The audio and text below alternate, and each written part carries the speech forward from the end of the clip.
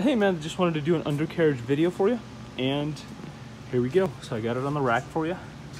As you can see, no rust. This is all original, I would say, frame and rust free. Rust free. The frame is very nice.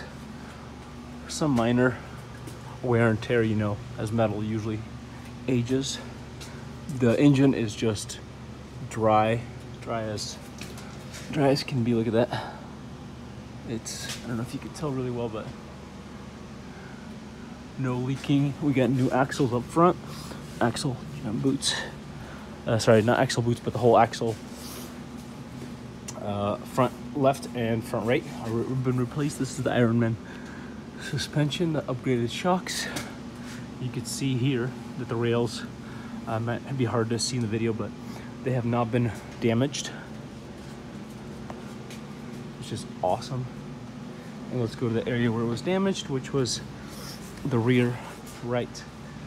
And the rails have not been damaged here, which is an amazing reason why we actually bought this to build it. Let's go on the left side as well so you can see. Rail is nice and strong and perfect.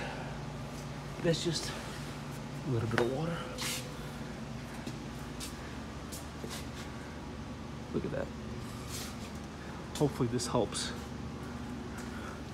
Excuse me.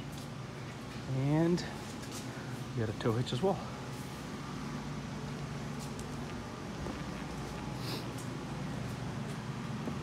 Just a little bit of dirt, but other than that, undercarriage is very healthy. And mechanically, it is sharp. Excuse me. And I think that's it. You even got some icicles. We've had a little bit of snow in the past.